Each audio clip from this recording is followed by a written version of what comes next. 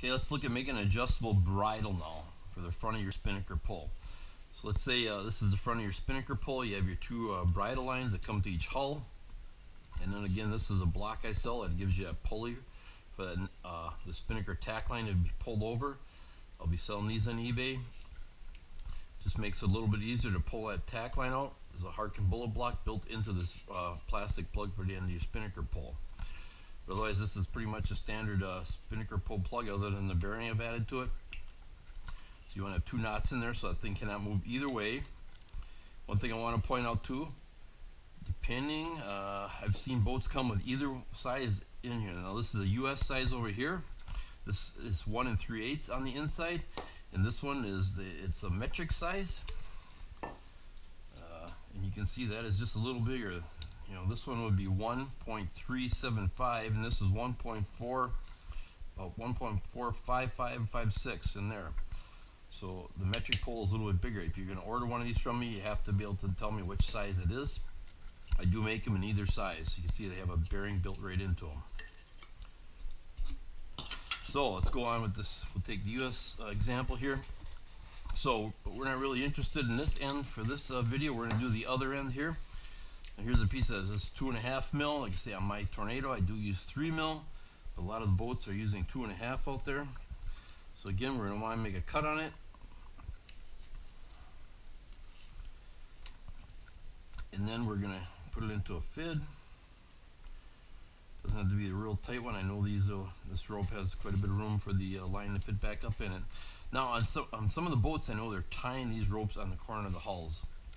They have a way where you put a loop in the end and you put a knot through that loop and hold it there. What I've seen people do is they'll leave a piece of rope on that corner through that hole in the boat and leave it there, and then they'll take a clevis and leave this clevis there, or they'll take it off. Actually, when they undo the bridles, they'll take the clevis off. That's what I do with my boat. There's a little piece of metal sticking out of the hull, and I can take that clevis right out of there. Basically, what you need is something though for this to slide over that's nice and smooth. So let's just say we're going to put it on this one here. So the purpose though is we want to leave some room in here. We don't want this eye splice to be real tight. We're going to leave it some room so that we can adjust it. So you get a rough idea how much you need and leave it a little long so you can adjust it longer or shorter. Now if you leave like 2 inches, that should be plenty there to make some adjustment. Probably aren't going to have to move that spinnaker more than that spinnaker pole. If you have a good number on it, you know, a good length of the front of your spinnaker, you shouldn't really have to adjust this more than maybe a 1/2 inch or inch on each side. So if you leave 2 inches, you should have plenty. So I'm going to go up through the middle here. Let me throw a piece of line in here because I'm going to be pulling this through quite a bit of rope here.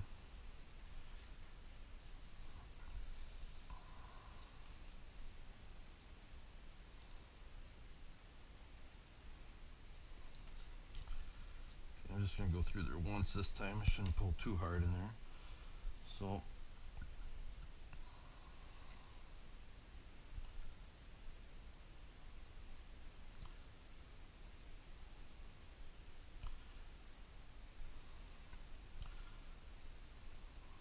I'm going to come out the side here.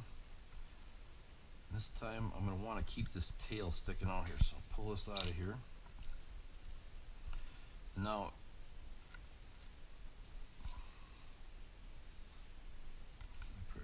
a little less.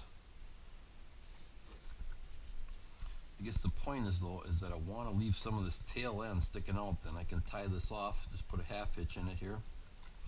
So maybe I sail a bit like this, and anytime you'd put one of these in the boat, of course you want to grab on the end of your spinnaker pole and pull up on it a little bit. It'll help stretch everything out.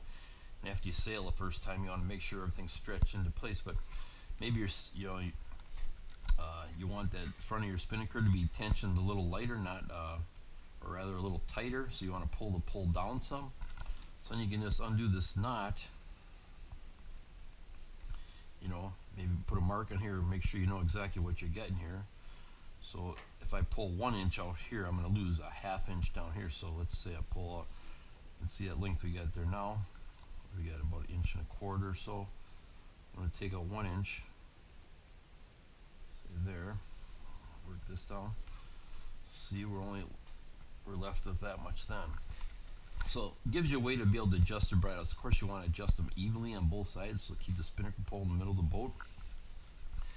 But I'd say in general, I do see a lot of spinnakers that, at least compared to my boat, they seem to be pretty loose in the front, where it makes a big arch. It really kind of distorts your sail shape a bit. Of course, all sails are made to sail a little bit different, and you need to make adjustments accordingly. But even from light air to heavier air, you can make an adjustment there and get some performance gains just by making a little adjustment. And once you know what you need to do, if it's you're going out and it's 3 mile-an-hour wind, well, you're probably gonna have a little different adjustment than if you're going out and the winds are 15 or 18. So then I'll usually just tie that up in a couple knots there, and just to keep the end of it. So it gives you an adjustment on the end of your spinnaker pole. Thanks for watching.